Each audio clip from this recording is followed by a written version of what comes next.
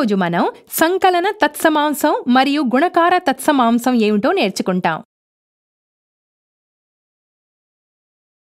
మన జీవితంలో అనేకసార్లు లెక్క పెడుతూ ఉంటాము. తరగతిలో విద్యార్థులను లెక్కించడం, వస్తువుల లెక్కింపు, చెట్లపై పక్షులను లెక్కించడం వంటివి. మేము లెక్కింపు ప్రారంభించిన వెంటనే 1, 2, 3, 4 మొదలైన సంఖ్యలు సహజంగా మన ముందొస్తాయి. ఈ కారణంగా మనం లెక్కింపు సంఖ్యలను సహజ సంఖ్యలుగా అంటే న్యాచురల్ నంబర్స్ అని పిలుస్తాము. లెక్కింపు కోసం మనం 1, 2, 3 మరియు సంఖ్యలను ఉపయోగిస్తాము. లెక్కించడానికి ఏమీ లేదని అనుకోండి. తరగతిలో విద్యార్థులు లేనందున లెక్కించడానికి ఏమీ లేదు. చెట్ల మీద కూర్చున్న పక్షులన్నీ ఎగిరిపోతే గణితంలో ఎలా వ్యక్తపరచాలి? సరిగ్గా ఆలోచిస్తున్నారు. ఇటువంటి సంఖ్యలు గణితంలో 0 ద్వారా వ్యక్తీకరించబడతాయి మరియు ఈ విధంగా సహజ సంఖ్యలతో 0 ఉంచడం వల్ల మనకు పూర్ణాంకాల సమితి అంటే హోల్ నంబర్స్ యొక్క కలెక్షన్ లభిస్తుంది. సంకలనంలో 0కి ముఖ్యమైన ప్రాముఖ్యత ఉంది.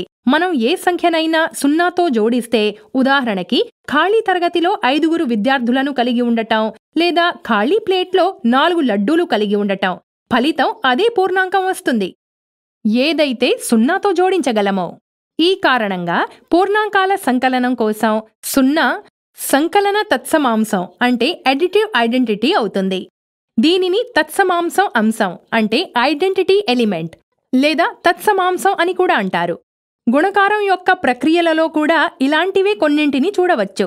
పూర్ణాంకాన్ని 1తో గుణించినప్పుడు, ఉదాహరణకి ఒక వరుసగా 5 వర్గాలు అంటే స్క్వేర్ ఉంటే, అప్పుడు 1 మరియు 5ల గుణకారం ద్వారా పొందవచ్చు.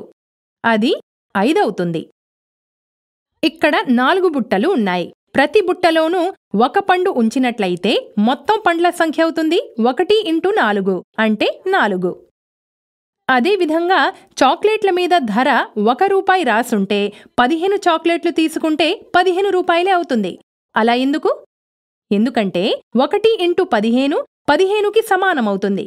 ఎందుకంటే ఏ సంఖ్యనైనా 1తో గుణిస్తే వచ్చే ఫలితం అదే పూర్ణాంకం అవుతుంది. అందుకని పూర్ణాంకాల గుణకారానికి 1ని తత్సమాంసం అంటే మల్టిప్లికేటివ్ ఐడెంటిటీ అంటాము. గుణకారం కోసం దీన్ని మనం తత్సమాంస అంశం అంటే ఐడెంటిటీ ఎలిమెంట్ లేదా గుణకార తత్సమాంసం అని కూడా అంటాము. ఈ విధంగా ఈరోజు మనం నేర్చుకున్నాం సంకలన తత్సమాంసం ఏమిటి మరియు గుణకార తత్సమాంసం ఏమిటి అని. కొన్ని ఉదాహరణలతో తదుపరి వీడియోలో చూద్దాం.